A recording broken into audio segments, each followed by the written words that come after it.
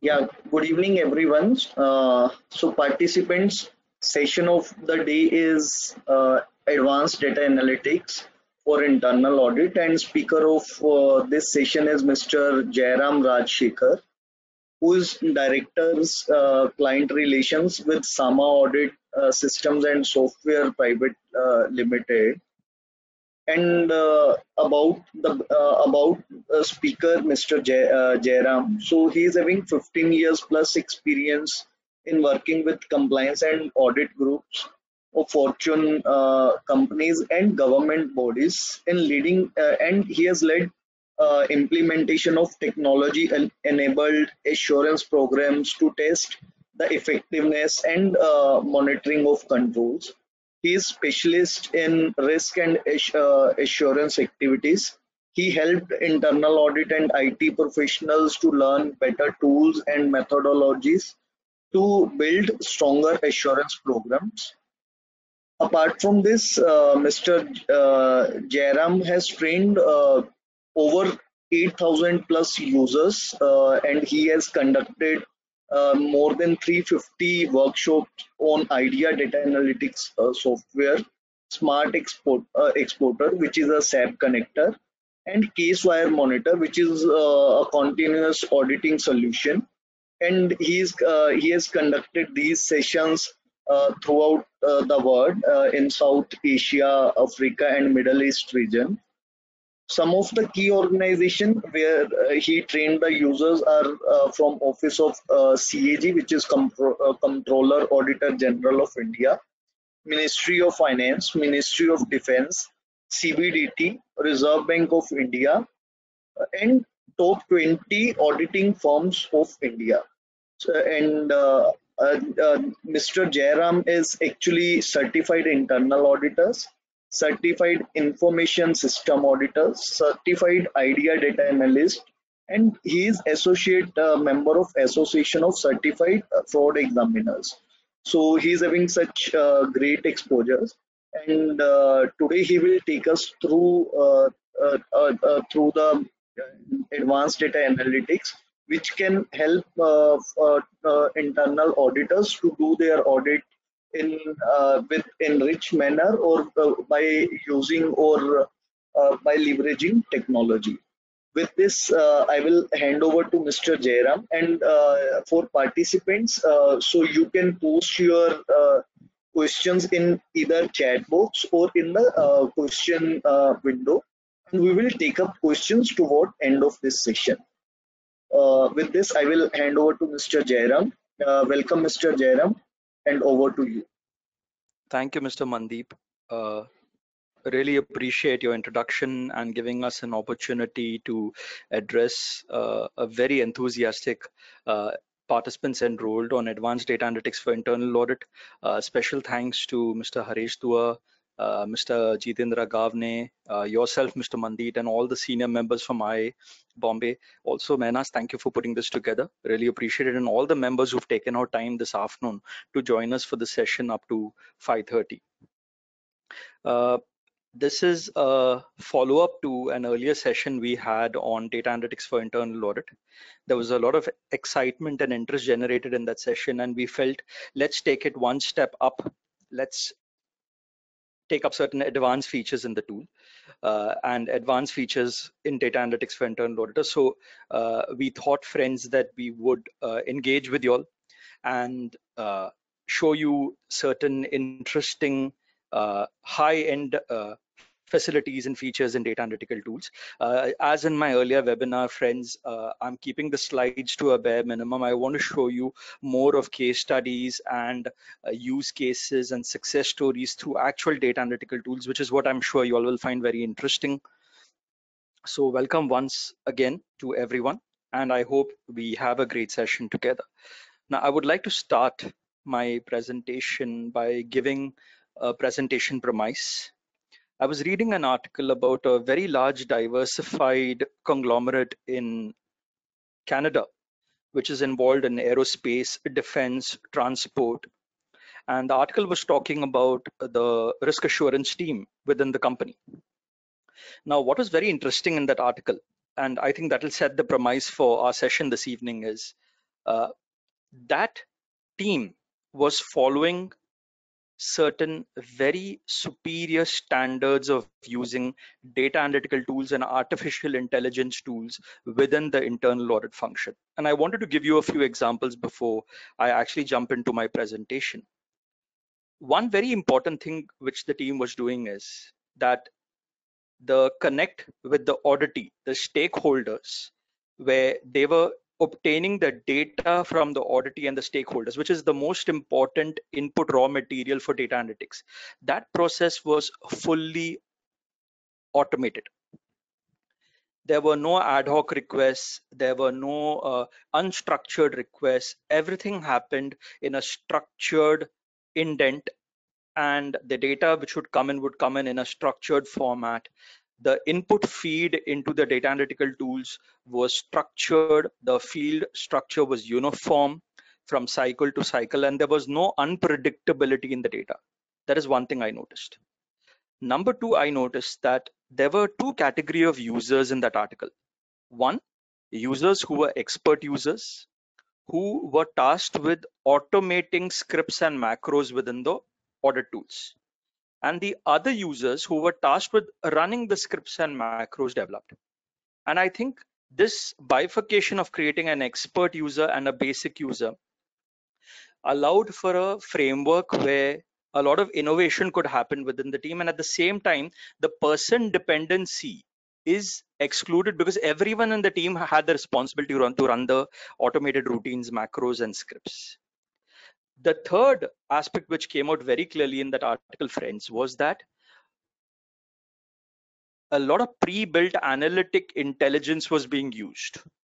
While the users were given the flexibility to think innovatively out of the box, they were also using a lot of pre-built analytic intelligence already available in the software, and hence they were using a lot of diagnostic capabilities of the tool. Now, friends, you'll wonder why I am starting my presentation with these three aspects from the article.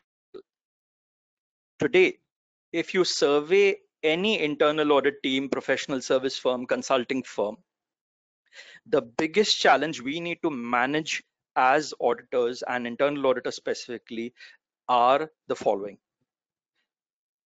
integration, discovery, automation, repeatability. These are four cornerstones, friends, which are going to be the biggest challenge in terms of implementing a data analytical project. Integration, discovery and diagnostics, automation, and repeatability.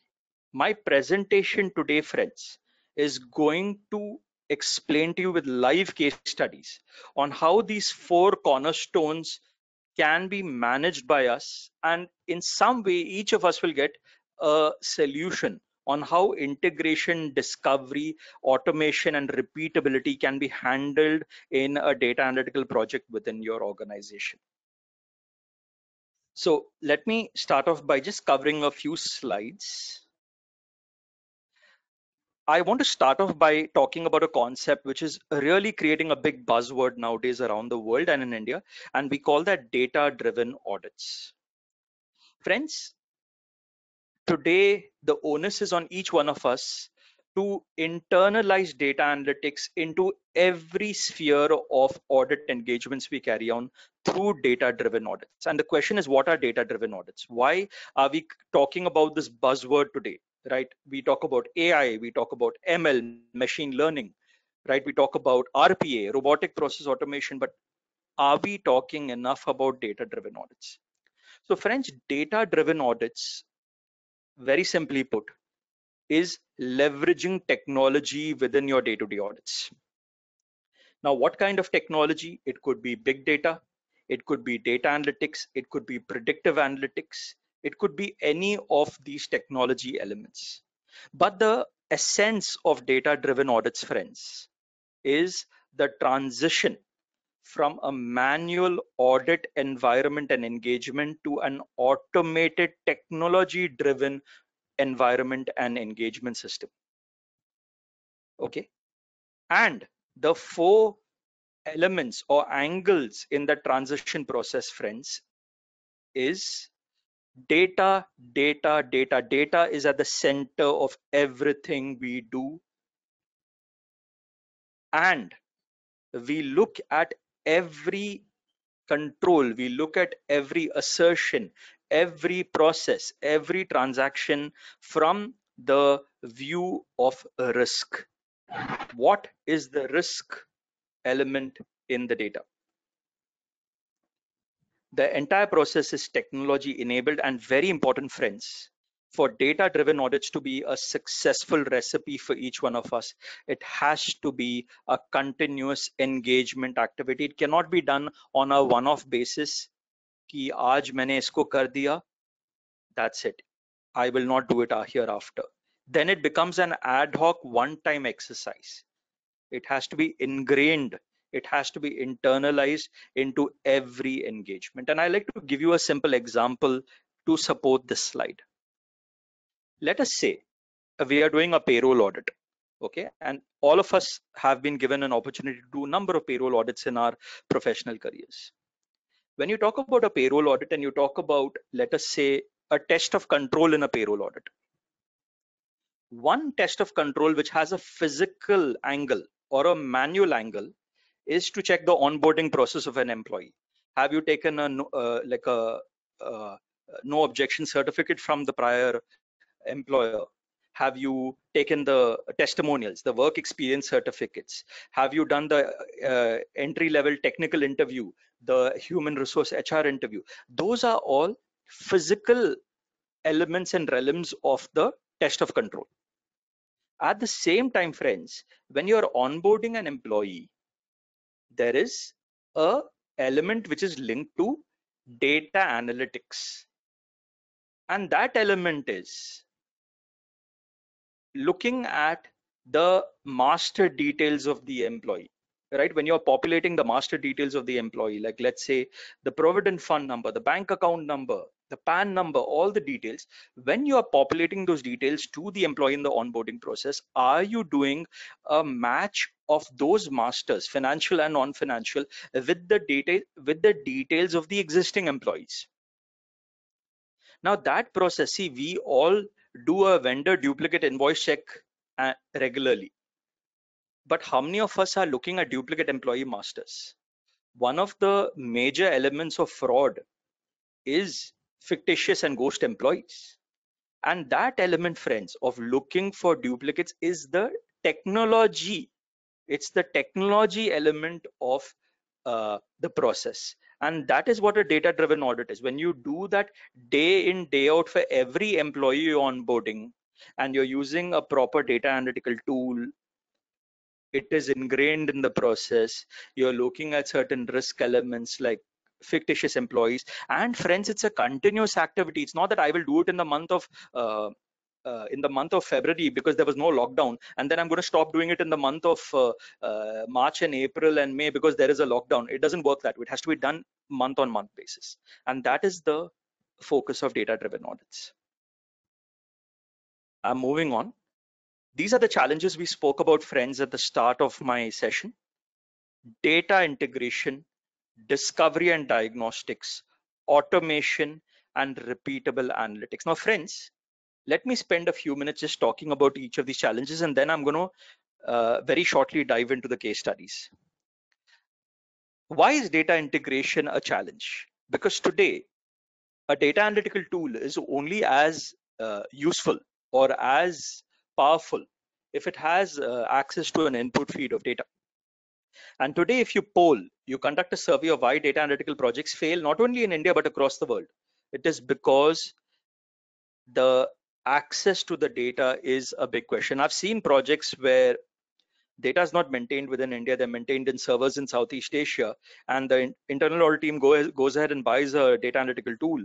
And after a couple of weeks of training, they realize that, oh, we don't have access to the data.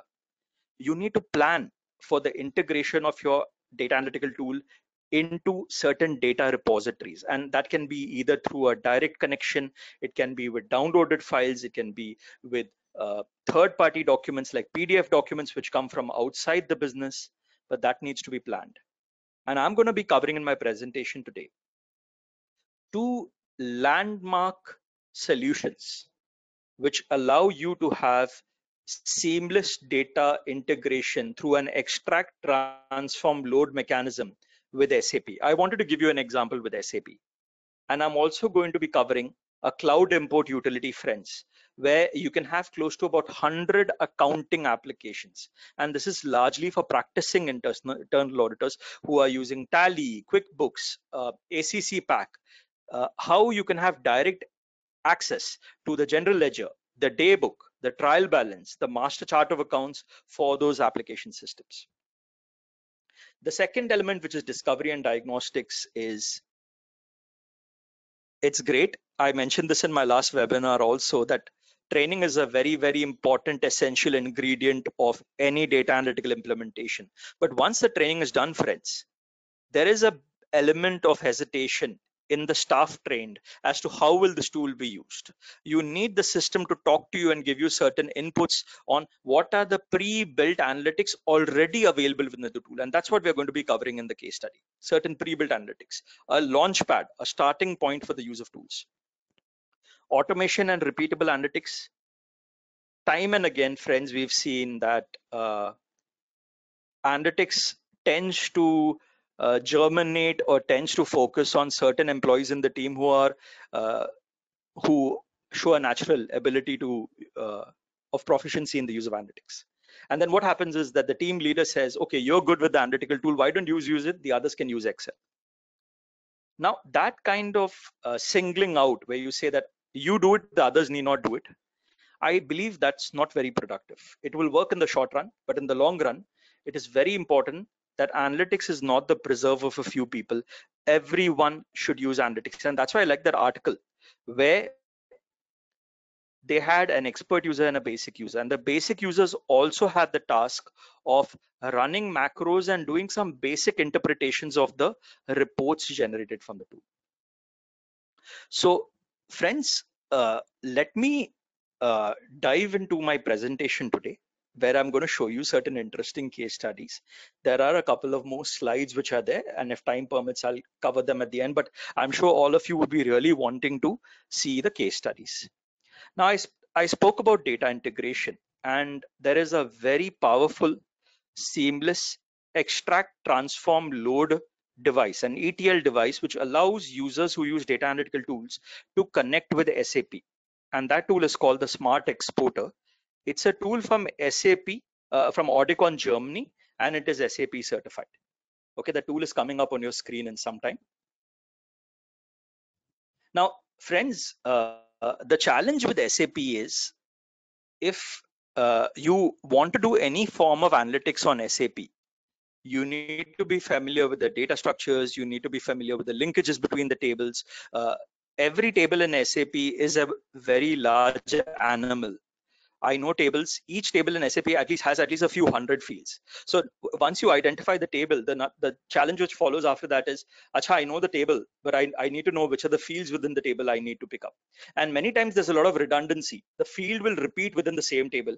The field will repeat across tables. And that becomes a big challenge for us, so much so that the project actually hits a roadblock at the data discovery stage itself. Which data do we need to pull from SAP? And this tool, the Smart Exporter, overcomes that limitation, friends. Now I'm not going to get into too many of the nitty-gritties, but I'm going to show you stuff which all of you would really find interesting. Just like how you visit a website and you like a popular page and you create it as a bookmark, in the same way, you can actually create a data request within the tool. And now, because time is a constraint, I'm going to show you something which is very simple. I'm not going to pull in a very large table. I'm going to pull in a simple vendor master related data set from SAP. So friends, I type vendor master here. And all of you will notice that the moment I do that, I have an option where I can add a favorite, which means this activity of data extraction from SAP is getting saved as a favorite. So the next time Jairam, if Jairam is not available, it does not mean that the extraction of data will fail. Anyone can run the favorite and get in the data. That is the best part. So the person dependency is being removed here. I go to the tables, and the best schematic you will see here, friends, is you get the technical table name with the English name by the side, and all of you can see that. And what is very nice is you have a search box at the top here where you just simply enter in English, simple English vendor master. Okay. And the moment you do that, friends, you're getting both the technical name along with the English name by the side. And I think this is a wonderful feature because uh, you don't need to go running to the SAP functional consultant and say, can you help me? Then that person will tell you, I don't have time this week, come next week, and you're going to lose valuable time. You are independent in the process of extraction of data. Now, let's say I take the table LFA1, which contains the vendor master general information, and I take the table bank account details, which contains the bank account details of the vendor. Okay. So I'm able to select multiple tables. Now, the moment you do this, friends, you can actually go into fields and filters on the left side. And this is again a very, very nice feature in the connector, which is Smart Exporter, that uh, most of these tables have hundreds of fields and we really don't need all those fields. Uh, the most annoying thing about an SAP table is, while kudos to SAP for creating the most robust data framework and the most robust data libraries within these tables, but there's so many fields, and many of the fields we really don't need it in our day-to-day audit. So here it gives you the complete field listing and you can actually choose the fields you want. So for table 1, I choose the vendor account number and the name. You can actually see that coming up on your screen. And for table 2, that's the bank account masters, I choose the vendor account number and the bank account number. So you won't believe it. You can actually sit down by yourself, use this connector once you have access to the SAP environment, and you can pull in information and independently interrogate data. And friends, for all of you who are from the IT security field, this is only a retrieval of data with proper SAP authorization and security protocols in place. Nothing you're going to be doing, everything is being monitored in the backend. So don't have any fear that you're opening up SAP like a Pandora's box and everything can be accessed. The basis team can actually tell you, pick up only so and so tables. Within those tables, pick up only so and so fields. So that security limitation can be put in place. I'm almost done with this activity, friends. You can go to the final screen, and in the final screen, you have multiple options to export the data. So if you're using a data analytical tool like Idea, you can actually choose Idea here directly. And that is the best part about the connector, that the data will flow directly from SAP into Idea. Now, if you're not using Idea, you're using Access, you're using Excel, you can even choose CSV, you can choose Access, and you get data in multiple formats. So you can use the connector as a standalone tool also only for data retrieval and marry it into your Excel and Access data analytical framework. Another nice feature which is there, friends, is you can either run this task on a live online extraction mechanism. You can actually see that come up on your screen in some time. You can actually run it live now, or you can schedule it to run it at a later time. And I think that is a beautiful feature for internal auditors, because I'm taking only master files which will get downloaded in a few seconds. But if you're taking, like, let's say the inventory ledger or the financial information, which runs into probably a few million line items, you would need to stagger it over a period of time, and their scheduling is a very good option. So I click on run, friends, and I'm not going to get into the actual process of extraction of the data, but I wanted to show you what are the various screens here. And when you click on run, it starts extracting the data, friends. And now I am available within Idea software, which is the data analytical tool. And all of you can see I have both the files available within Idea. This is a direct download from SAP. I wanted to save the time and show you the process seamlessly without actually making you wait to see the download. So you can actually see both the tables, that is LFA1 and LFBK, have come into Idea software through a direct interrogation process. And friends, all of you will agree with me, this answers the question, or this remedies the challenge we face when it comes to data integration. through a simple connector, which is SAP certified with proper SAP settings in the backend, you can extract the data very easily and bring it into your analytical tool. Now, once you have the data in your analytical tool, that's it. The input feed is already set up. You don't need to worry, friends, about download, upload, Excel file को clean करो, text file को clean करो, spend half a day sanitizing the data, nothing. The data comes in directly from SAP into IDEA. And this, I think, really helps all of us cross that starting hurdle with regard to data interrogation. And now that I have the data with me, I'll just show you a quick analytical test on this data before I move ahead, friends, so that you actually see the intended application of bringing this data in. Something which all of us do in our respective audits, we look for duplicate vendor masters. And because the data here contains the bank account number, I want to look for the same bank account number mapped to different vendors. Okay. Now, because the data is in separate files, I can actually combine the data together in a single file, and I'm going to show that process to you. I know I'm getting a bit into the analytics a bit early in my presentation, but I wanted to actually show you the output or the outcome of why we have extracted the data. So you can actually see here, friends, these are the two tables we've picked up from SAP. That is the vendor master general and vendor master bank account details. And I'm actually using a technique within IDEA which allows us to graphically link two files together. So while we all are familiar with the VLOOKUP in Excel, this is a graphical VLOOKUP. It makes the process much more hassle-free and seamless. So I'm going to link the two files based on the account number. So it's a simple drag and connect. You can see that. And then we click on OK. And I'm going to call this vendor master base data. So I'm going to give a suitable file name to the data. Okay, this is a very, very convenient way of marrying multiple tables brought in from SAP. And the same concept will work for Oracle, for Navision, for Tally, for any kind of application you're using. So friends, I've got the data now in a single file. You can see that. Okay. And now to show you the demonstration for which we have brought in the data, we would like to identify duplicate vendor masters where the bank account numbers map to different vendors. So we do a simple dedupe check here, friends. And this is a very, very useful feature, especially for all our friends from the BFSI sector who do a lot of KYC testing on the data.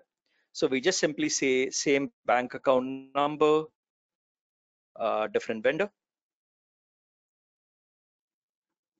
And I'm going to get the file name as duplicate bank account report. Okay, so I'm giving a suitable file name to the report. This is the final output. This is the final output of what we intend to achieve on the data which we brought in through a direct integration from SAP. And when we run this, you can actually see, friends, the result on your screen.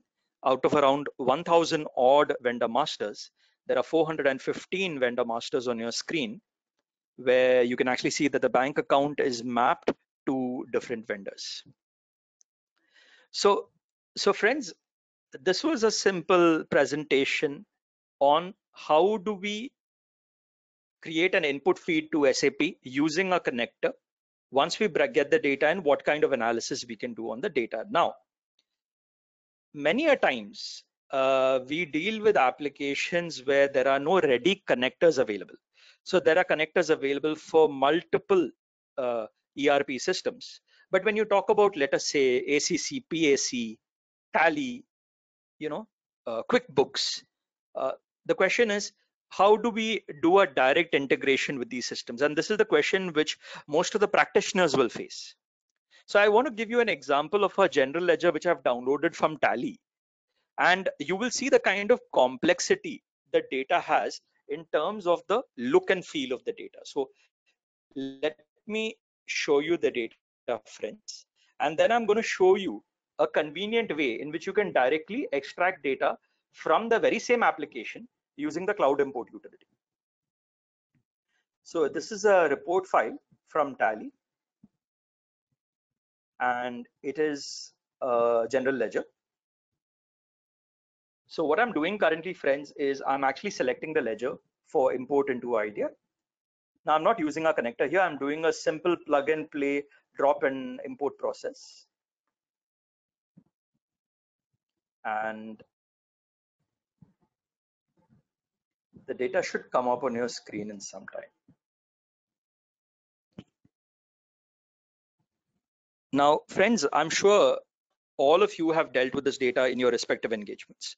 These files are so difficult to clean, and you end up spending more time cleaning, sanitizing, preparing the data for analysis. And sometimes it really defeats the purpose of using a data analytical tool, because you end up spending more time cleaning, sanitizing, and preparing the data. So let me just show you how to do this manually, and then I'll show you the cloud import utility. We need to follow a process here, which picks up the transaction along with the general ledger header. And it's a rather, while it happens kind of simply with an idea, but the process is, you need to take some time to learn the process. So you can actually see what I've done is I've highlighted the transaction, and I am now masking certain data in the field so that information which I need for the purpose of analysis gets picked up. So you can see the numerical mask which I've put there in the header, which all of you see on your copy of the screens.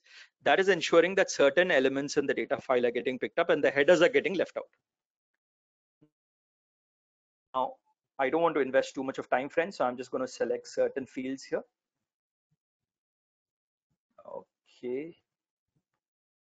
You can just see the process. So you can see those blocks I'm selecting within the report are actual fields which will get created within IDEA. So those 3 blocks I've highlighted, those are going to be the actual fields. Let me also pick up the header details. So what I'm doing now, friends, is I'm selecting the header details. And now you all will notice that this is the header level information which I've picked up.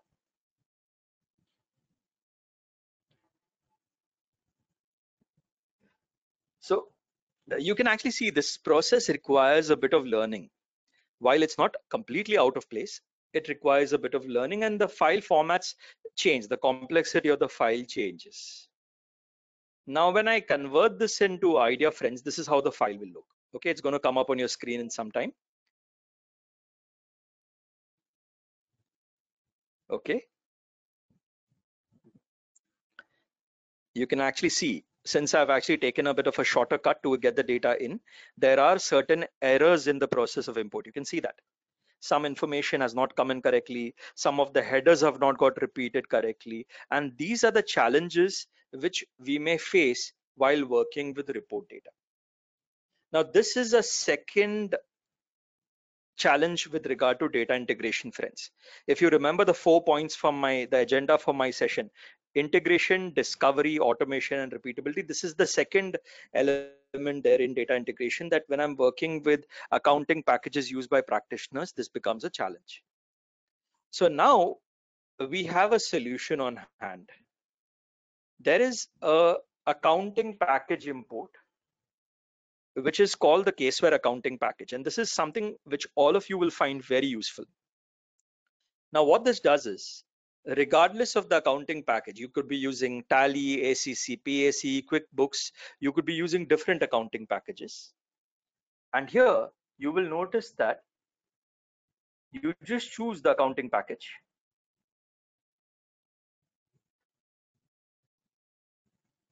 and select the data of your choice.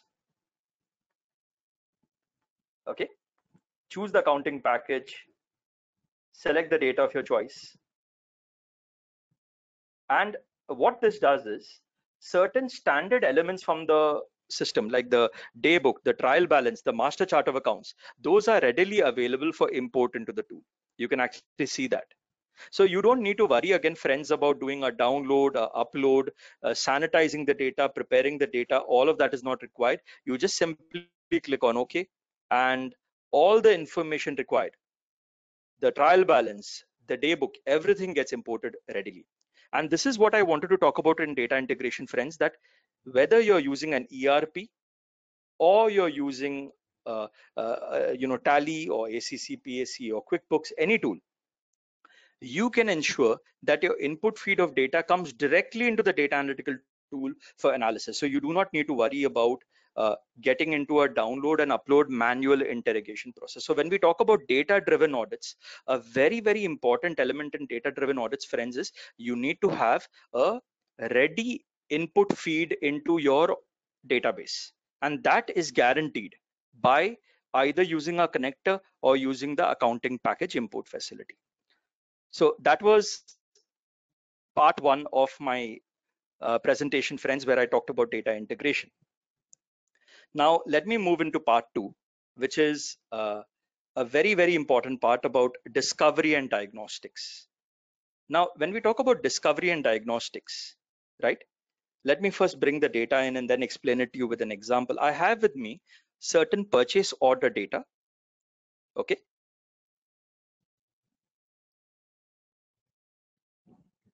And this data is in the form of an Excel file. So I'm not going to be doing a direct connectivity here.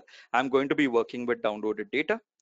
Now, my objective here is to import the data into Idea software, the purchase order data. And now, this is what I was talking about at the start of my presentation, friends, that no matter how well you're trained or no matter how well you understand the analysis to be done on the purchase order dump, there is always a level of hesitancy when you start doing your analysis, right? And that is with regard to how do I make a beginning? Do I look for purchase orders raised on high cost vendors? Do I look at purchase order splitting? Do I look at orders raised at a higher cost when there's a low cost order already open in my system? Do I look at unreleased purchase order aging? What are the various control scenarios I need to study? While those come to you as and when you get clear and exposed to the data, the real challenge is, can we have a data analytical tool use certain pre-built analytic intelligence to give us ready-made indicators based on risk elements within the data? And that is a very nice feature. So I'm going to show you two things here. I'm going to show you how you can use a discover feature within the tool to get certain pre-built analytic intelligence on the data.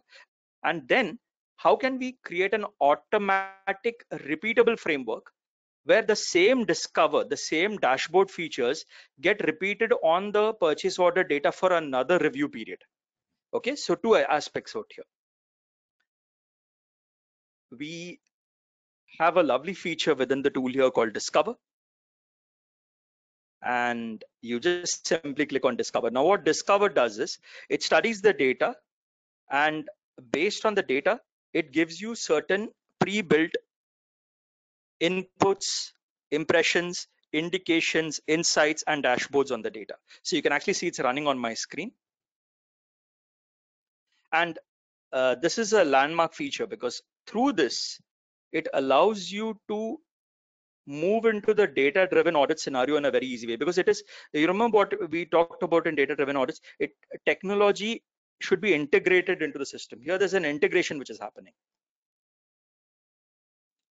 This takes a couple of seconds depending on the size of the data. And it's preparing various screens and dashboards for us in the backend. It should come up anytime now.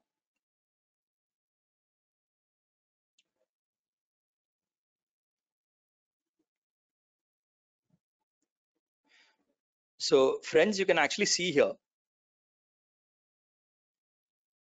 okay, it's come up with certain impressions, indications, exceptions, outliers. So for example, if you look at the very first screen here, The dashboard is showing you this figure in red here, which are ready-made outliers on the data. Now, this is done automatically by the tool. It studies the data, it profiles the data, it identifies the high value transactions for you automatically. You do not need to do any ABC analysis of your own.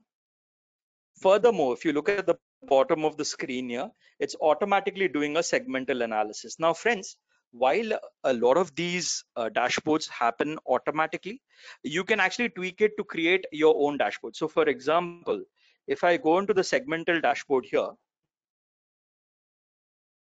and currently what it is doing, it's doing a segmental dashboarding on the unit of measurement, which is really not useful for me. So instead of the unit of measurement, I can do a segmental on the created by. So it tells me which user has the highest concentration of purchase orders released by their name or approved by them. Okay, so you can actually create your own framework of preferred dashboards here in the data. Now, you may say, okay, it's giving me the most common date, the average value, the net value. These figures are not very important. You may want to identify, for example, duplicates in the data. So you click on the settings here. In the field, choose the purchase order number and say calculate duplicates. This is a very nice feature. So it runs, and I'm just checking if you're getting any duplicates. Just give me a minute. Nothing coming up so far, no problem. But I'm going to save this particular dashboard. I think I remember the data having some duplicates. Anyway, that may be a bit of a fallout in terms of the data integrity. But you can actually see that that particular box there is reserved for duplicate POs. Now, what I'm going to do is I can actually create my preferred dashboards this way, and then I can save the dashboard. So I click on the save button, and I'll call this my discover dashboard view. My discover dashboard view. So what this would actually in a way do for you is when you are running the feature on the same procurement data for another location or another plant or another accounting period, when you run the macro, which I'm going to show you very shortly, these dashboards will automatically get created. You don't need to manually create them. Your preferred custom built view of dashboards will automatically get created. And that is the real benefit of Discover. Okay, so I have saved the dashboards. Now, what I'm going to do, friends, is to make it more interesting and exciting for all of you. I'm going to run one or two simple procurement tests on the data and show you how you can convert the entire activity of discover, dashboarding, and the procurement test into a simple, repeatable macro. So I'm going to do a test to identify my top vendors. So I do a summarization. I choose the vendor and net value. So what I'm doing currently is I'm arriving at the listing of PO value sum by vendor. Okay. So this is like a standard MIS report. And now let's say I want to identify the top 10 vendors based on value of procurement. So I do a top records extraction. These are a number of, you can say, audit, fraud analytic utilities, which are already inbuilt into the tool. I say I want the top 10 vendors based on the value sum. And I give the file name as, say, top 10 vendors by PO value.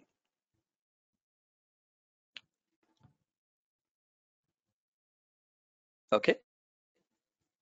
So now this is giving me one particular report in addition to the discover in the dashboard. It's giving me a listing of my top 10 vendors by PO value sum. And let me take up just one more test so that the macro looks kind of exciting accounting for everyone. I want to do a classic rate variation check where I identify the same material bought at the same plant at different prices on the same date. So I do a classic rate variation check where I just simply say same material bought at the same plant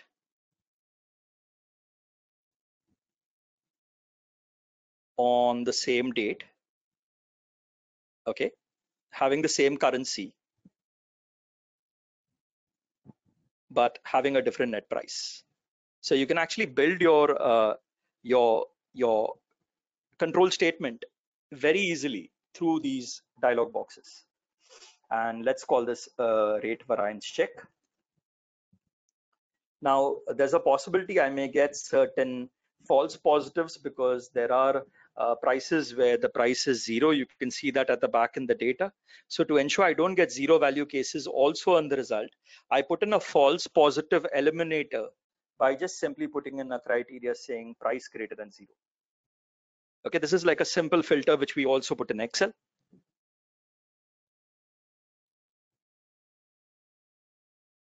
And I run the test and I'm getting a list of exceptions. So you can actually see, friends, in row number 3 and 4 on your screen, it's the same material bought at the same plant on the same date, but look at the variation, it's significant. It's like 1,50,000 and 6,70,000 for the same item bought at the same plant on the same date. Now, these were some of the tests I did. Now let's take a step back. When we talk about data-driven audits, what are we trying to say here? You apply the data analytical tool the very first time, you fetch the data from SAP using the connector or using the caseware accounting package import component, you apply certain analytics, you get certain dashboards, you're ready to now create a repeatable automatic framework within your analytical tool. So what we do at this stage is we go into the audit trail, and this is the most amazing part of the tool, that everything we have done in the last 45 minutes, friends, is getting recorded here in the audit trail. So you get it both in the form of a graph and you also get it in the form of a table. But the real advantage here is the work done by a single member in the team can be made available to a larger audience through a repeatable and automated macro or a repetitive program. So we just simply click here on create a macro, and we highlight the task, friends. So I'm highlighting the import of the purchase order data. I'm highlighting the rate variation check, and I'm highlighting the top 10 vendors by PO value sum. So now in my presentation today, I've run 2 or 3 simple reports. Now imagine you are doing an audit where you have 25 or 30 checklist points pertaining to a purchase order audit. You can have all of them bundled into a single macro. It is as easy as that. You run the task one by one, bundle everything into a single macro. Now I click on finish, and that's it. You can see the macros come up on your screen, friends. It should come up on your screen in some time. It takes some time. That's it. So this is like a batch program. This is what is going to be the application which can be run by any member in your team on the procurement data. So if you're a practicing firm and you're working with the same client on a quarterly basis, or you're working with different clients who have the same field structure in SAP, this macro can be readily available. This is the most powerful mechanism to ensure you get more work done with less time, right? You don't need to reinvent the wheel. The solution is already available for you. So now let's save this. I am going to call this PO automatic batch program. Okay. So friends, macro is ready. And now comes the moment of truth. Now is the opportunity for us to run this macro on another data file and see how the macro runs, and does it give us all the reports at the click of a button? Does it give us all the discovery and dashboards at the click of a button? That is something which we would like to see. Now what I'm going to do is, I'm not going to disturb the work I've done in this project folder, friends. I'm going to create a new project folder. Okay, give me a minute please, which I will call macro playback, because I want to maintain the integrity of the work done in the earlier folder. I don't want to overwrite that, and that's why I'm creating a new folder. Now you'll notice something interesting. Let me give me a minute, please. This is something I would need to do. I'm sorry, it will require me to do a few copy pastes. But what I'm actually doing, just to let everyone know, I'm actually downloading the data for the new accounting period, the PO data for the new accounting period, and pasting it in the new folder I've created. Right, that is what I'm doing. And I'm also simultaneously moving my preferred dashboard file into the new folder.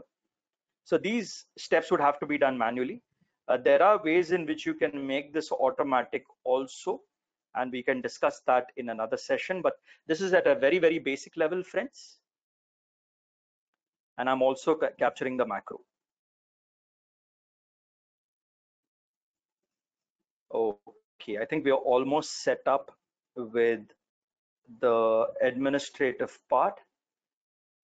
Okay, so friends, now is the part which is a very critical component in data-driven audits.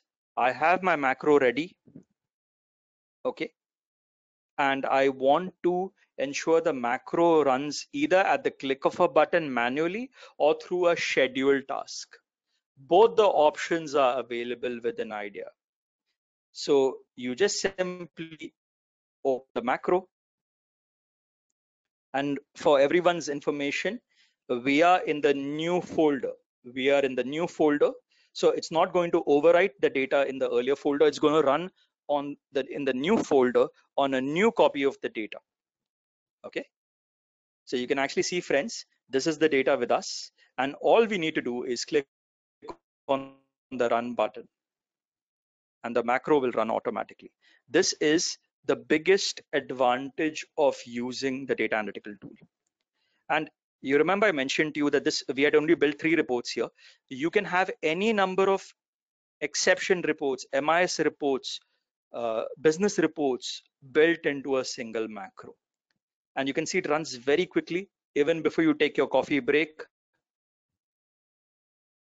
And all the reports are available here for you to view. You can see that. All the reports are available. And what is again very interesting is the very first activity which we had taken up, which is to create certain dashboards. Those are also automatically getting created in the visualization panel. So you don't need to go and manually create the dashboards again. They are automatically getting represented at the click of a button. It should come up on your screen in some time. And this is why data-driven audits is here to stay, and data-driven audits have immense value in every engagement we take up. Okay, let me just open up the dashboards for your reference.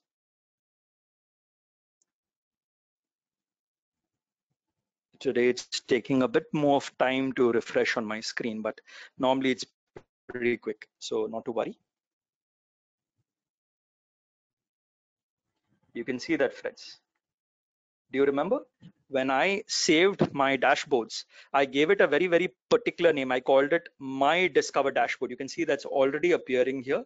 I just double click on that and the dashboard automatically comes up. You can see that. And this is how you can ensure your internal audits and your analytics done within the internal audits are going to be both efficient and effective. This is how you ensure the analytics are automatic. This is how you ensure the analytics are repeatable. This is the biggest advantage of using macros and discover dashboards within the tool. A few more interesting aspects, friends, which I would like to cover before I get into question and answers. Let me go back to my original folder. Now, a very, very important activity which we carry out uh, is what we call as identifying high risk audit units. Okay. Now, the identifying the high risk audit unit could be a part of the internal audit execution. At times, it could also be a part of the planning stage. It would depend on the nature of the audit. Now, the case study I'm going to be showing to you is a very interesting activity where I have data pertaining to sales and sales agent incentives. Now I'm going to bring in the data, first show you the data and then explain to you what the scenario is all about. So let me get the data in first, friends. These are relatively simple Excel files. So the process of import is going to be rather simple.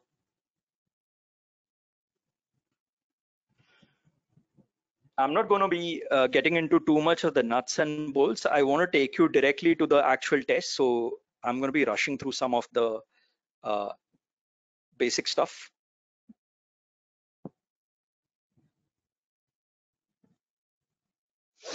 Okay, almost there.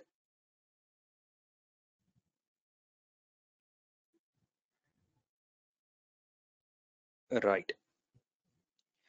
You can actually see here, friends, that once the data comes up on your screen, I'm going to explain the background of the case to you. So if you look at the data, there are 4 fields in the file. There's a product market combination, there is a week, there's an incentive column, and there's a sale and units column. Now, my objective or my plan, which I have in mind here to identify high risk audit units is I have a combination of a product and a market. So a particular product is available for distribution in a particular market and it's handled by certain agents. I want to know which product market combination is a high risk audit unit. When I say high risk audit unit, I may have hundreds of product market combinations and SKUs. I want to know which product market combination has falling sales and rising incentives. So that gives me an opportunity as an internal auditor to focus on those particular product market combinations. Now, mind you, in my example, I have only around 5 product market combinations to keep the demonstration simple, but you may have hundreds of cases.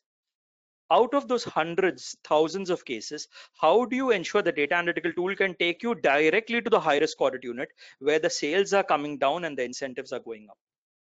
So for this particular activity, friends, you simply apply what we call as a correlation.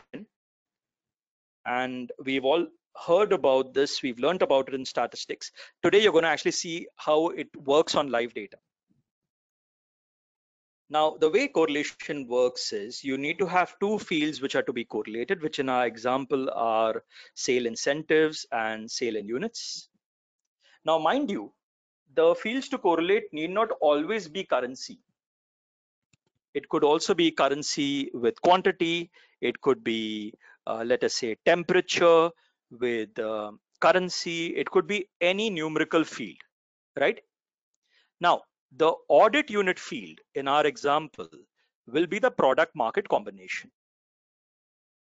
This is something which is very critical because normally when we've studied correlation as a part of statistics, we understand that it gives you a correlation score which varies from -1 to +1. But what fraud analytics and forensic investigation allows us to do is it allows us to take it one step ahead where you do get a correlation score, but the correlation score is available for a particular audit unit. And in our case, it's a product market combination. So you can think of a number of examples. You can think of overtime and production, right? You can think of plant breakdown maintenance and plant preventive maintenance and plant breakdown maintenance. You can think of a number of sales orders received with number of sales returns, right? Now, the moment I click on OK, what it does is it generates a unique correlation score for every audit unit in the data. Okay. Now you can actually see on the screen there the correlation score varies from -1 to +1.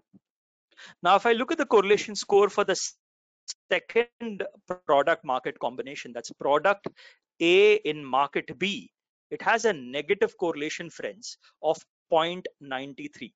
Now, let's see what that actually means by actually going into the data. Let me filter the audit unit product A market B.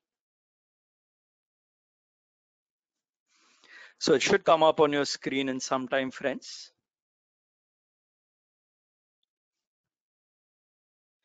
You'll notice out of 5 audit groups in my example, we've identified one audit group where if you look at the column sale in units, the sale is gradually coming down from week number 1 to week number 10. In the same period, incentives are on a rise. And this is a concern for us as an internal auditor. This is a high risk audit unit. This needs to be investigated. So rather than diving into the data and studying all the product market combinations, you can apply a correlation, filter out those cases having a negative correlation, and study only those cases for the period week number 1 to week number 10. And this is a very, very important part of the internal audit execution process, identifying high risk audit units.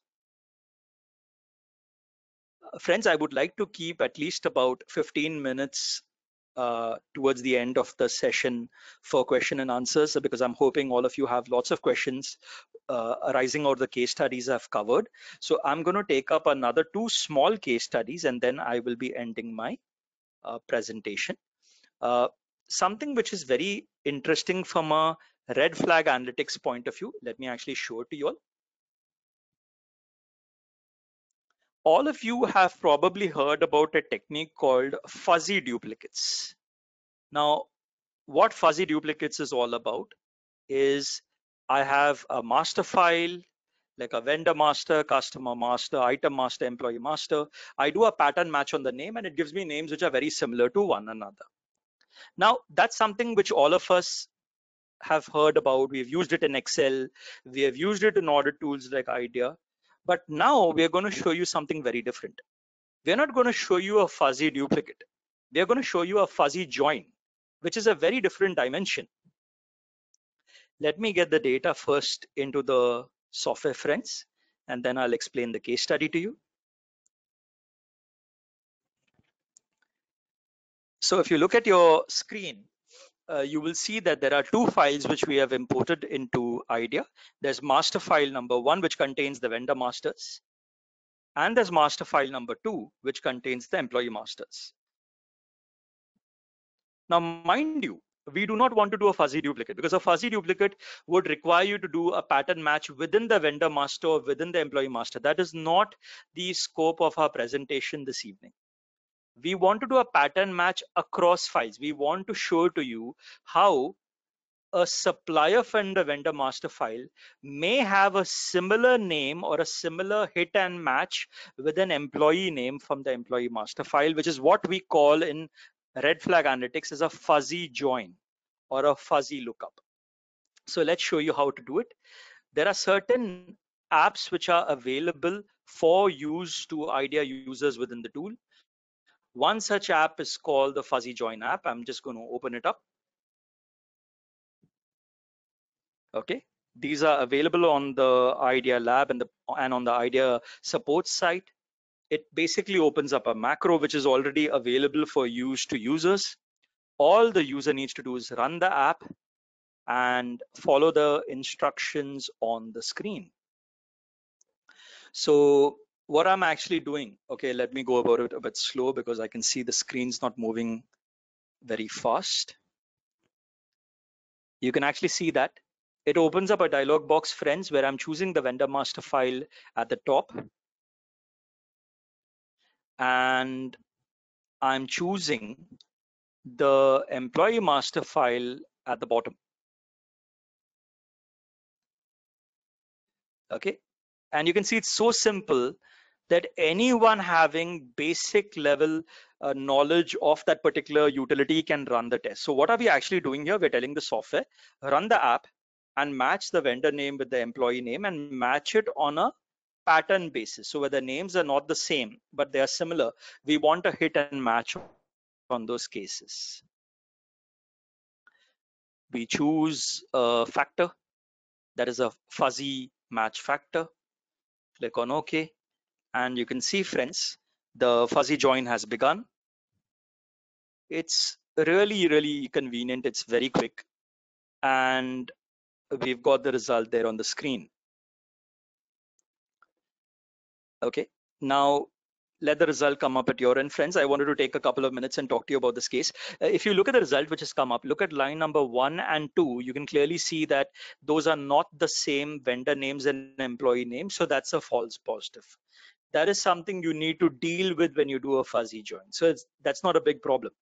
You can manually exclude the cases. But if you look at line number 3, look at line number 4, look at line number 5, and look at line number 6, you can actually see the last 4 entries in the master files are all the same hit and match on the vendor name and the employee name, which are arising through a fuzzy join.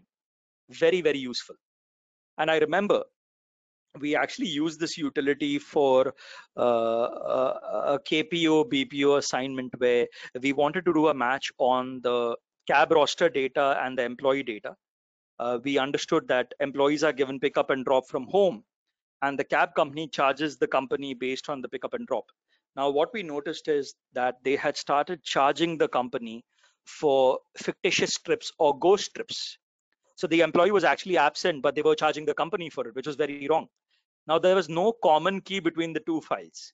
The attendance file had the employee code and name, but the travel cab roster file did not have a code. Naturally, they will not have the employee code. They had the employee name, but they had written it in their own haphazard manner. By using this particular fuzzy join, we were able to identify almost 65 to 70% of cases where incorrect billing was done by the cab company.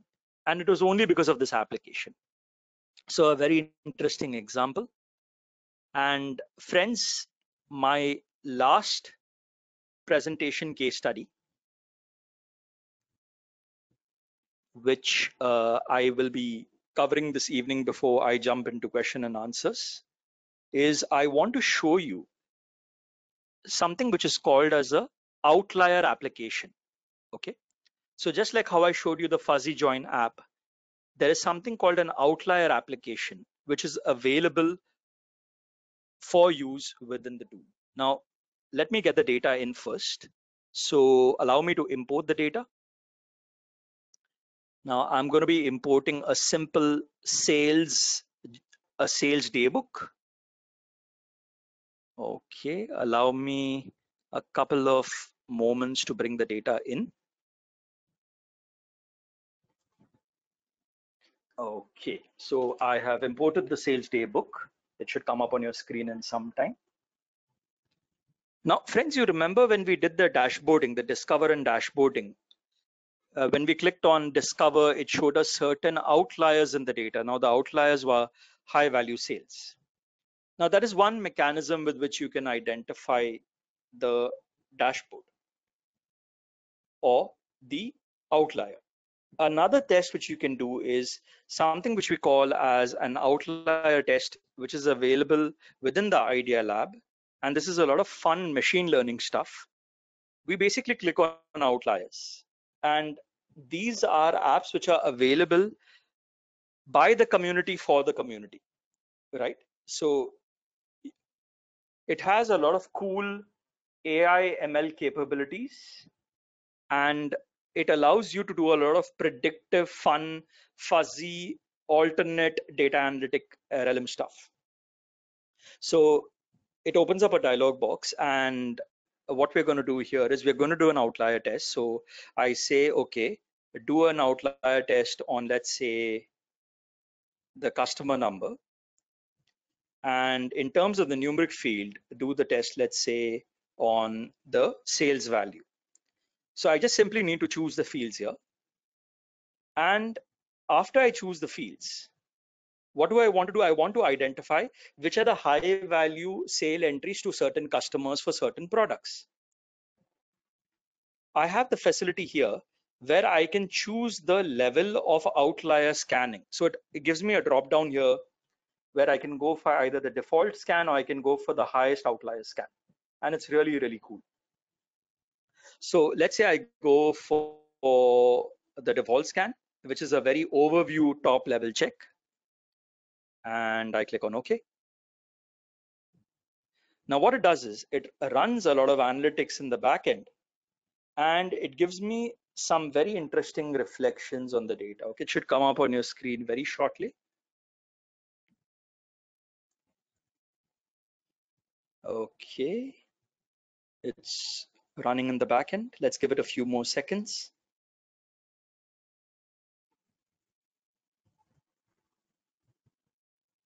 Let me check if it's done. Yeah, I think it's still processing. Outlier analysis complete. Click OK to return to idea. Okay. Now check this out, friends.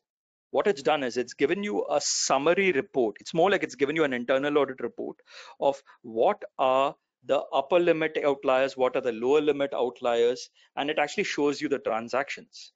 So it's given you a very simple summary. For example, it's showing you outlier to upper limit exceptions, right? And if you click on the one here, it's showing you which is the case. Now, the reason it's showing you this entry as an outlier, you can actually see the transaction value. It is significantly high. It's not even within the normal range of sales by that company to a particular customer. It is significantly abnormally high. And it gives this to you at the click of a button. You don't even need to do anything. You just need to choose the category, choose the numerical field, and it gives it to you automatically. So this outlier app is, it's still in a developmental stage, in the sense that there's a lot of ML capabilities which are being built into it, but it gives investigators and internal auditors a lot of food for thought in terms of identifying a lot of machine learning based analysis. And something which is really interesting, I'm sure all of you have heard of the relative size factor test, which is a very, very popular test which we apply in forensics to identify the ratio of the highest to the next highest value, and to look at, let's say, unintended alteration of data, deliberate manipulation of data, accommodation entries. So we have the relative size factor test here, and I'm going to be running it on the sales data. So this is again an application, friends. We just open up the relative size factor test, and we run the test. And the nice thing is it allows you to choose the file of your choice. It allows you to choose the field to run the test on. Okay. And the field with the amount. This is like fantastic stuff. So you can actually just choose the fields one below the other and click on OK. So it gives you a simple graphical display of the relative size factor test. It's coming up on your screen in some time, friends. And you can actually see here the very first customer, that is customer number 60300 on your screen. Look at the disparity between the highest sale to the next highest sale. It's phenomenal. The highest sale is the blue bar, and the next sale is the next highest sale is the green bar. And it allows you to study really adverse relative size factors within the data. So friends, it's been really, really interesting bringing all of these aspects to you. Before we jump into Q&A, I just wanted to take a couple of minutes more and just once again revisit the challenges we spoke about at the start of our session. And I hope with the case studies I've presented, I've been able to make an attempt to showcase to you how to navigate these challenges and find a solution. So we spoke about data integration, friends, where one of the solutions is to use connectors, ETL tools to use accounting component import components where you can fetch the general ledger data, trial balance data directly. We spoke about discovery and diagnostics, pre-built analytic intelligence. That can be done through a simple discover where you can create your own dashboards, and it helps reduce the skill set gap in terms of the effort required to get an exception within the tool. We talked about automation. The work which is done in the tool should not stay with one or two users. It should be available for everyone within the team. And what this does is it allows you to create a macro which can be automated to run at a particular time on its own, or it can even be manually run to give the desired result. And yes, we spoke about certain apps which are available from an AI ML point of view, like the Outliers app, the Relative Size Factor app, which give you some really cutting edge insights into the data as a part of your financial ledger tests and scrutiny. So friends, with that, I would like to hand over the session to the moderator, and special thanks from me to all of you for staying with me till the end of the program. And I welcome questions from you all, and I would like to take them up to 5:30. Thank you, everyone. Yes, sir. I'm just getting online. Just a minute, sir. Sure, Manas, take your time. Thank you. Yeah. Yeah. And friends, before Manas moves through the questions one by one, I just wanted to place our company websites on the screen for you. There's a lot of useful YouTube contents available, training videos available. We have a number of e-learning courses for Idea Software in terms of introductory training, advanced training, fraud analytics training, which is available in the Learning Center. So I encourage all of you to go and visit the websites and subscribe to the YouTube videos and also take up the e-learning courses. So thank you, everyone. Yes, Manas, over to you. Yeah, Mr. Jairam, thanks for the insights and sharing your knowledge. So Thank you, Mr. I'll Mandeep. take questions. I'll take questions on behalf of participants, right? So and Welcome. you can respond to that. One of you participant has asked, can this tool be integrated with Power BIs? Yes, so that's a very good question. Just like how we can fetch data from SAP and accounting applications through an inward integration, we also have an outward integration facility available where the data within IDEA can be pushed to Power BI, Tableau, and Click through an outward third-party visualization tool. And if you visit the website, samaudit.com, you'll see there are some YouTube videos which will show you how it can be done. Uh, Next question is, what is the price of Smart Exporter? That is one of user want to know about the price. If you can share ballpark number. May I request the interested user to send in an email to the email ID on the screen, and then the concerned team will reply to them if it's okay. Sure. Next question is whether this tool can be connected to SAP or Oracle. So because there are multiple questions on same line, so SAP, Oracle, other ERP system. So whether it is fungible, that's what user wanted to know.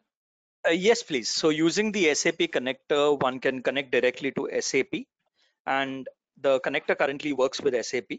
I believe there are connectors available in the market for Oracle also, and those connectors can be used to pull data into these. Yeah, so one of user has actually asked, so he is having SAP access, but how to connect Smart Exporter with SAP? Is there any licensing, etc. for that? No, so if you're using the Smart Exporter, you don't need to, you're not violating the SAP licensing norms.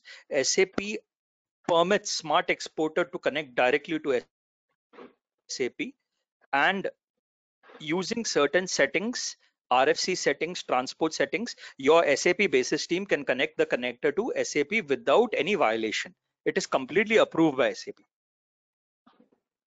Okay, thanks. And more So specifically, next question. Yeah, Mandeep ji, to answer the question, no licensing fees are to be paid separately to SAP over and above the connector fees. okay.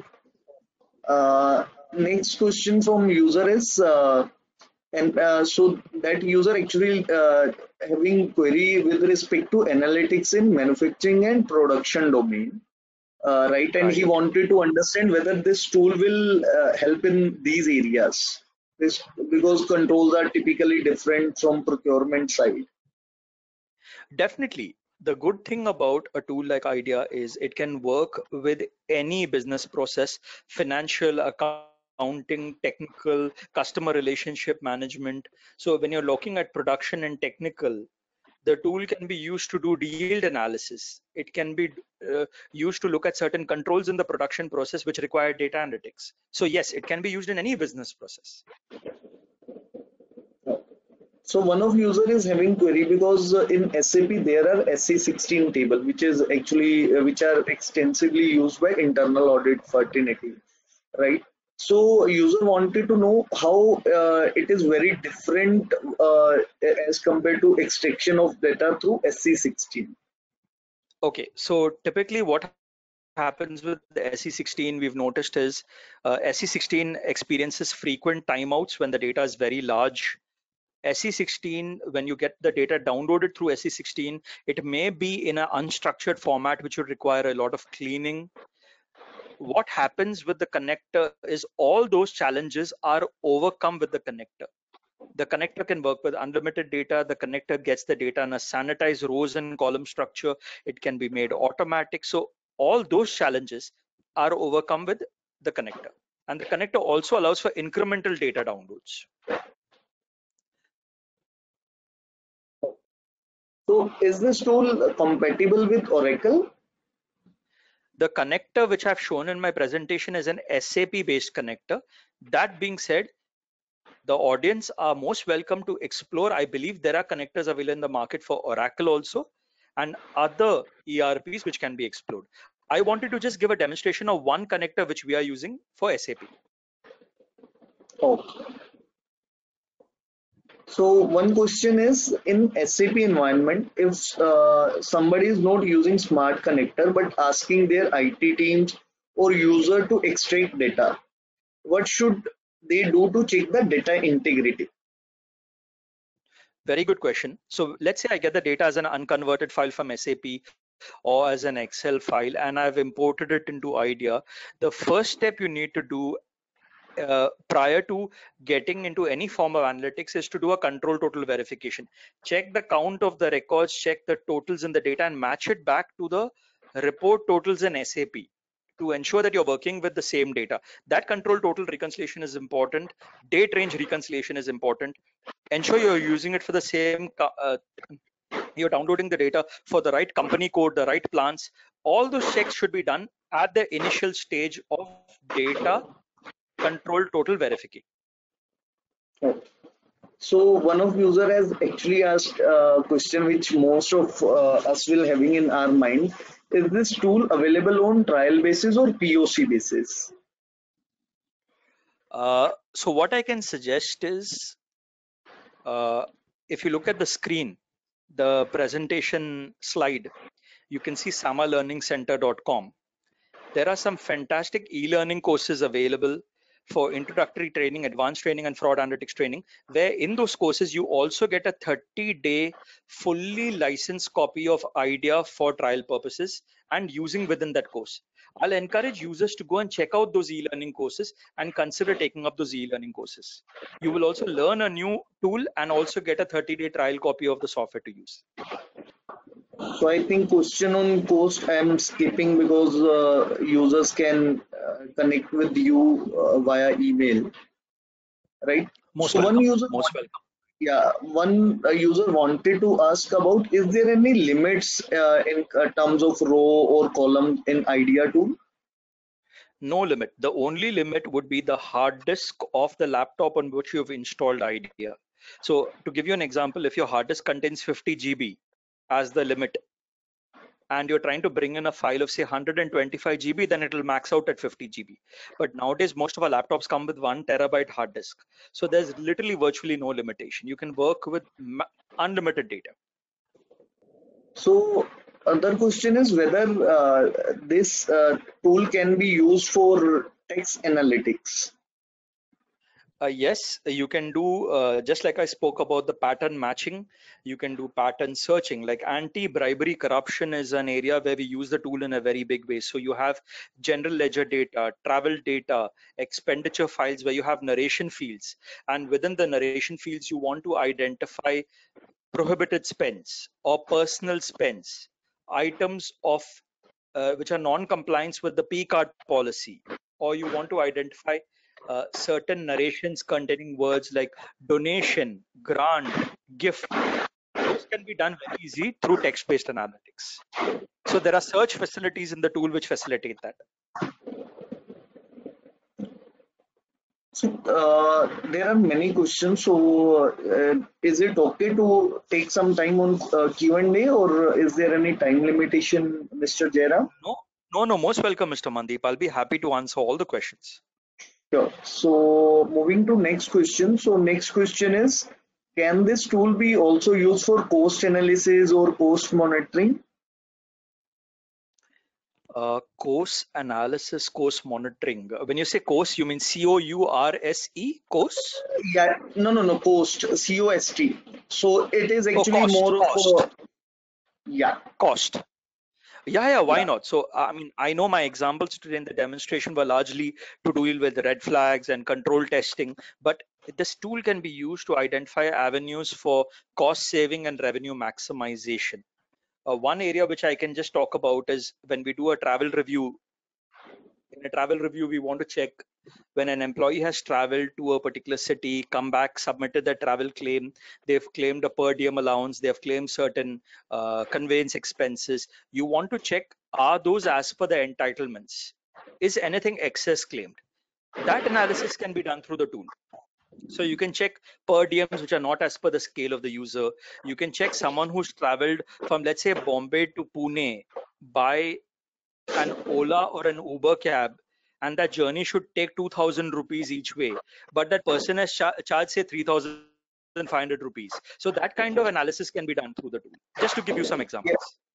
Yeah, so here I think what user meant to ask more from the analysis of cost element across plant. Say similar, say for an example, my labor expenses per unit across various plants. So these type of cost element user want to see. Yes.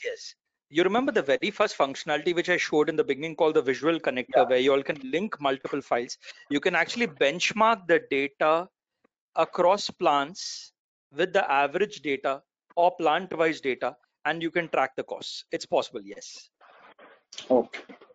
Thanks. So next question is whether if any organization take call to go to idea tool, is there any limitation in terms of number of licenses, or is it a enterprise wide license? Is there any difference?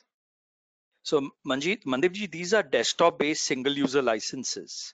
So if let's say Oh, it's an internal audit team with 20 members and the management would like to cover, let's say, 5 to 10 members within the team with IDEA licenses, then they would need to get 5 to 10 licenses.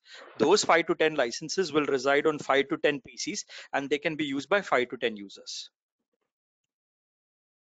okay. One second, I'm actually Take take your time, Mandipji. Don't worry. yeah. It's So quite fine. few of questions are on sharing of this PPT. So, Mr. Jairam, whether it will be okay to share this PPT with Menas so that we can upload this PPT on IA's IA Bombay Yes, chapter's website? yes, I will Oh, get it across. Not to worry. yeah. So, one question is how this software is different from Tableau. Okay, that I think this is a very nice question which even came up in the last webinar which we did. Uh, Idea and Tableau, while they do have certain areas which overlap, they complement each other more than they compete with each other, because Idea is a powerful audit and fraud analytic tool, whereas Tableau is a very powerful visualization tool. So let me put it this way. Tableau begins where Idea ends. The exception reports we get out of Idea can be pushed into Tableau for better visualization. So it's good to use a combination of both. So, there is a question from one user. They have recently installed IDEA, can you suggest a training to learn all the functionality, and is there any certification available for IDEA? Well, they can visit the samalearningcenter.com website where, as I mentioned, there are 3 levels of training: 101 introductory, 102 advanced, and fraud analytics. These are certification courses. So they can actually enroll for these courses, take on the course over 30 days, go through the pre-recorded videos, MCQs, self-practice tutorials, and get a certificate of completion at the end of each course. So I strongly recommend they look at the And what, SAMA Learning Center courses, e-learning courses. yeah, and what will be the cost of these trainings? That is a next question by the participant. When they visit the website, all the information is available at the click of a button for them. They can visit the website and Oh, they'll get all the information there. And they can enroll online, they can make the payment online. It's very, very simple and seamless. okay. So other question is whether real-time monitoring of financials is possible through IDEA tool. So, Mandeepji, that's a very good question, because when we talk about real-time monitoring, it actually entails that the analytic runs within the process before the process executes a command. So if I'm doing, let's say, a duplicate vendor invoice bill check, the real-time analytics should run before I make the payment to the vendor. It should be an embedded audit module. These tools are not embedded audit modules. They sit outside the process. But that being said, they can run as near real-time analytics, so as close to the incident as possible. So let's say I have a payment cycle where at the end of the day at 5 o'clock every day, vendor payments are made. What you can do is you can have the macro run every morning, flag the potential duplicates, take them up for remediation to ensure that the duplicate payment does not go out either accidentally or deliberately at the end of the evening. So it's near real-time analytics in that sense. Oh. So next question is how it is difficult to write the scripts in IDEA as well as ACL. I would like to speak more specifically on IDEA, Mandeepji, because that's the tool I have been using for now Yeah. about 15 years. Uh, I believe the visual script in IDEA is a simple dialog box. It's a simple, you notice when I recorded it earlier in my second session, I just simply went to the audit trail, selected the task, click on finish, and I got the visual script. So the good thing about IDEA is we offer the users the option of using a program-based script, which is the IDEA script, and a non-program based script, which is the visual script. So you can pick and choose. Both options are available. And the visual script requires literally no training. It's simple: plug, play, click, record, apply. Easy. Um, so other question is how this tool is different from SAP BODS. Are we talking about some kind of a BI tool within SAP? Is that what the participant is referring to? Correct, correct. Yes. Well, I think without taking too much of time, I would say that uh, this tool sits outside SAP. It's not an embedded querying tool or a reporting tool. That being said, my very first point, which I made at the start of my presentation, is analytics should be available for everyone. When we're talking about SAP BI, we're talking about analytics within SAP, you're limiting it to a very few people who have knowledge of ABAP and those querying capabilities within SAP, which internal auditors frankly do not have. So using a tool like IDEA gives the internal auditors the ability to universalize analytics. Others, what happens is for every BI related query, one needs to go to the expert within SAP, and that's not recommended. So it's allowing a larger audience in the internal audit community to use the tool. It's more user friendly, it's more intuitive, and it's much more easy to apply. Okay. So next question is how this tool can be can help in branch audits. So more from the banking or financial industry side. Okay, I think I'm gonna basically give that. That's a very nice question, and thank the user for that. There are some very good publications available with the Institute of Chartered Accountants of India called Data Analytics for Auditors Practical Case Studies Using IDEA. It's an institute publication. And if the user can get hold of that, there is a chapter in that publication on data analytics in banking and financial services. And that will give them a lot of information on checklist-based activities from banking and financial systems. And if the user would like more specific reference, they can write into the email ID on my slide, and I'll be happy to answer it. Because there's really lots which can be done for banking BFSI. Okay. Uh, so couple of questions left. So whether this software can help in doing the text mining or text analytics, specifically when texts are not aligned. So if it is a non-aligned text, so can it do just like doing the fuzzy logic check for the addresses itself? Because certain ways, so the way it writes is like CST dot, it can be CST or C dot S dot T dot. So how it works? That's a good question, Mandeepji. I think the tool has certain functionalities which allow you to remove all those special characters, spaces, unformatted text, unstructured text, and you can actually come down to the letters and numbers and match the data based on that. One such function is a function called strip. What strip does is it removes spaces and special characters. So like in your example, you have CST road and C.S.T road. If I apply a duplicate on that prior to doing a split, a strip, sorry, it will not give me any matches. But if I use a strip and then do it, it'll give it to me as a potential match. So yes, there are functionalities available. Okay.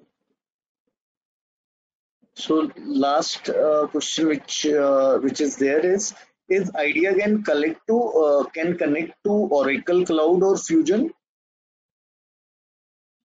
I believe it can be done, but you would need to have the Oracle administrator provide you with the necessary permissions in terms of the Oracle database, the user ID, password, port.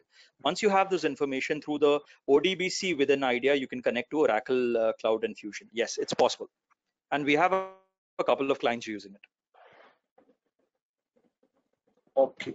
Yeah, Mr. Jairam, with this, actually, we are through with our Q&A session. Only one question I couldn't take it. So, one of participant actually he was asking whether he can get your mobile number in addition to your email ID. If it is possible, you can add in your PPT and then we can upload the same on Yes, the I will. website. Sure. I'll be happy to provide that. Sure. Okay. So with this, actually, we have come towards closure of this session, and thanks to all the participants for your time as well as the candor which with which you have asked the questions. And thanks, Mr. Jairam, for sparing time for sharing the insights. So taking us through the benefits of this tool and how internal audit function can leverage technology in IE domain. And also thanks for the transparency and the candor with which you have actually answered all the questions in a nicely and precise manner. Thank you, Thanks Mandeep. on behalf of IAA team and the participants. Thank you, Mandeep ji, for your time today. Thank you for being with us. And once again, special thanks to IAA India Mumbai chapter, Mr. Haresh Dua, Jitendra Agavne ji, all the members, senior members from the BOG. And thank you, Mandeep ji. Thank you, all the participants. And wish all of you a very safe, healthy period at home during the lockdown.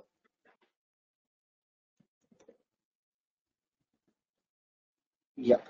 Thanks, sir. With this, we can log off this session. And all Oh, thank participants you very be much. safe, stay safe, and keep learning. So we will be conducting our sessions more frequently as compared to earlier days, and we'll be looking for actually participations from all of you in forthcoming webinars or sessions. With this, Thank you, Mandeep. goodbye. And Goodbye. yeah, Thank you, thanks. Mandeep. Bye, bye, sir. Thank you. Bye.